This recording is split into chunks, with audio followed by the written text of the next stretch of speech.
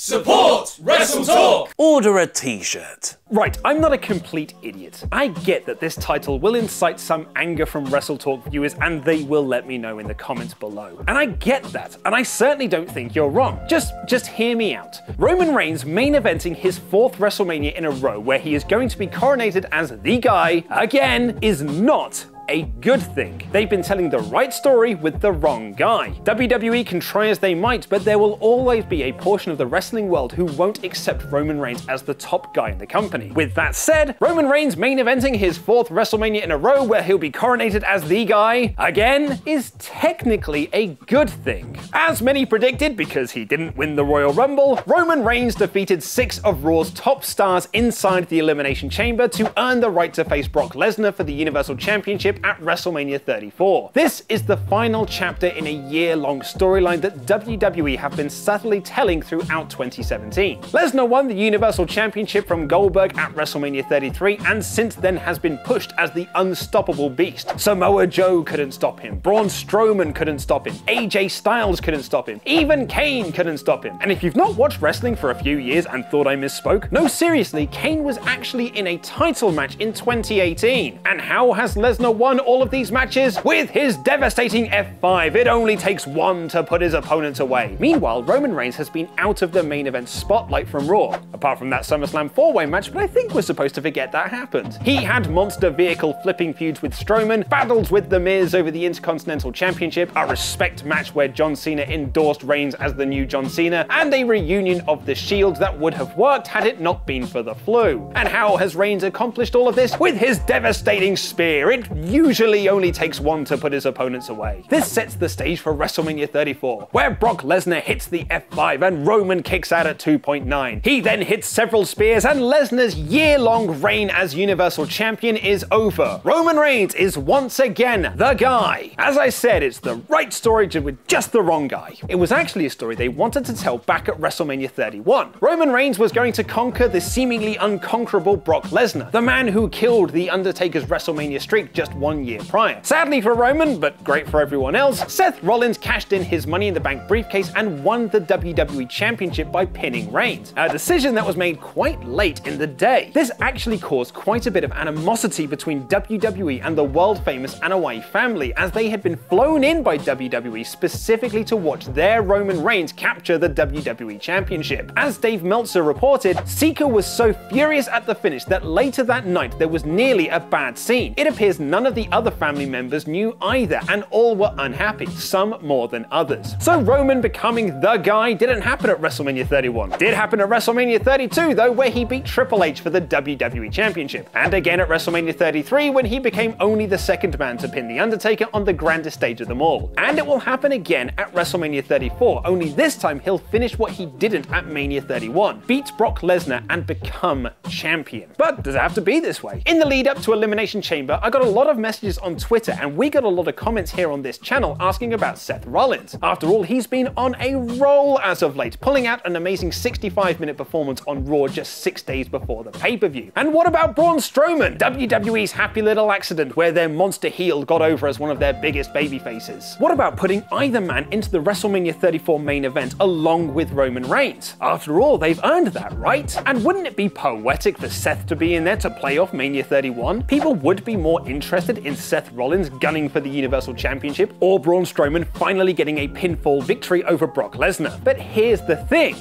If we did that, we're going to have to do this all over again. This is the moment WWE have been wanting for the last 4 years. The moment where Roman Reigns defeats Brock Lesnar in a one-on-one match with the spear to become a champion. Once the dust has settled on WrestleMania 34, we won't be looking at a world where we're waiting for that moment where Roman Reigns slays the beast. We'll be starting a new chapter in the WWE. It's coincidental because I've been working for WrestleTalk for almost a year now, so I've been able to see this 12-month barrage of negativity towards this fact. People in the comments bemoaning Roman Reigns winning the Universal Championship from Brock Brock Lesnar in his 4th WrestleMania main event. So let's put this another way. If WWE don't do this match at WrestleMania 34, we're just going to be doing it all over again next year, and the next year, and the year after that. When it wasn't Brock Lesnar, it was Triple H. When it wasn't Triple H, it was The Undertaker. Now we're back to Lesnar, and this might be the last chance to capture this moment. If we don't have Roman Reigns beat Brock Lesnar for the Universal Championship at WrestleMania 34 in a one-on-one match with the Spear, get ready for another 12 months of people bemoaning Roman Reigns being in the main event of WrestleMania 35 as he chases someone else for the title. Only that someone else won't be Brock Lesnar, so we'll get another 12 months just with Roman chasing after someone else. Look, I'm not defending WWE here. As I said at the top of this video, this is something that clearly isn't working. It's not connecting with the audience. Although there are Roman Reigns fans out there, just as John Cena had his fans in his dark days. But this is the direction WWE want to go. Maybe we should treat WWE, specifically Vince McMahon, like a naughty child. We can scold them for doing stupid things like not pushing Becky Lynch, keeping Rusev Day off TV, not doing anything with the Revival, mishandling Finn Balor, but maybe we should just let them have this one. Maybe we should just let them pick their nose and eat it. Maybe if we let them have this one, they can go back and focus on the other bits that annoy fans. Eventually,